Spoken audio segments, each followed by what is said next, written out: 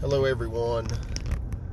I do a lot of driving, so I like to make use of my driving time. So I'm going to take this opportunity, if you'll bear with me, to give you a brief update on the ministry there today, the campus ministry at Appalachian State. It started out to be a very rainy, kind of dreary day, but the Lord really moved the rain out and sent fairer weather, for which we are very thankful. That was an answer to prayer. So we praise God for what He did there. 5 preachers preached today. 5 different preachers. I was the 3rd preacher that preached the gospel today. So a lot of people heard the gospel. Hundreds of gospel tracts went out, and they're actually, some of the guys may still be there. I left about 30 minutes ago. I was there for 4 hours, and a few of us were starting to leave, but some guys are still back there, and ladies as well.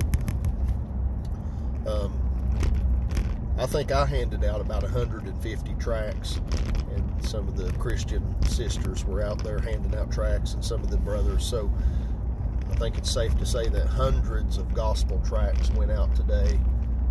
For the hours of open-air preaching that took place, hundreds of people heard the Word of God, and there were a lot of conversations that were taking place.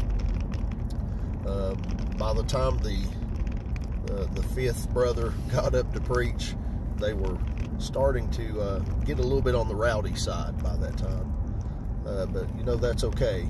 We don't go out to intentionally be provocative, but we know that the message goes contrary to the flesh. So, therefore, people will be provoked when they hear the gospel.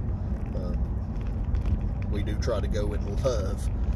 Well, we don't need to try. I mean, let me back up. We are commanded to go in love and to speak the truth in love, and that's what we endeavor to do.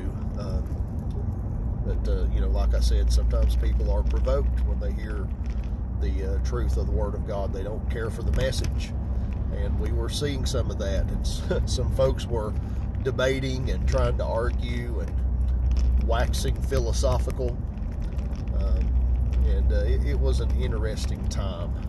Make no mistake about it. Some of the highlights that I remember, Brother Scott was blessed to have a rather lengthy conversation with a young Catholic man. He was taking him through some points in the Bible about saving faith and true biblical salvation.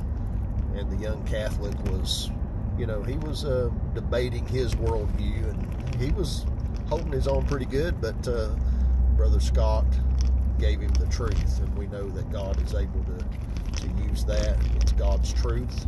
The gospel is the power of God unto salvation. So pray for that young Catholic man, that God would give him a new heart, that he would turn to the true Christ of the Bible in saving faith and repentance. I was blessed personally to speak with a professing Hindu, a young man. I had extended him a gospel tract, offered it to him, and he said, "No, thank you, I'm a Hindu," and walked off without taking the gospel tract. But as he walked by, the other brother who was up preaching, this young Hindu man sat down and started listening to the preaching. So I approached him, and I was like, you know, you refused the gospel tract. You said you were a Hindu, but you're listening to the preaching, which was a good thing. I was just trying to interact with him a little bit. And we had a good conversation for about 10 minutes. And I got to explain to him why I believe what I believe out of the Bible, and I asked him some questions about Hinduism, and I listened to what he had to say. He asked me some questions and listened to what I had to say. So it was an informative conversation. I think it was a useful conversation. He had already heard the preaching of the gospel by this time.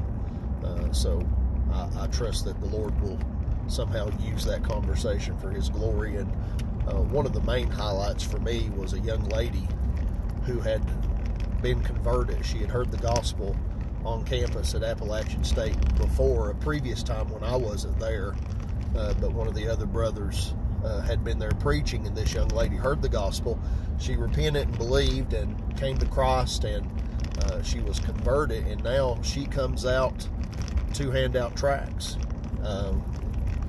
She likes to do that. She was there today. I was blessed to meet her. That was wonderful. Nothing like it. This young lady came and repented of her sin and called upon the Lord, and now she wants to know when the preachers are going to be there so she could come out and help with the work by handing out tracts or talking to people. So it was a great day, and I'm thankful for the opportunity that I had to speak with people, to give out gospel tracts, and to preach the Word of God. Pray for the brothers. Brother Scott and some of the others will be back out there tomorrow.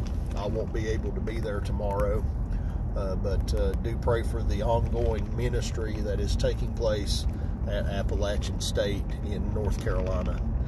Take care. God bless.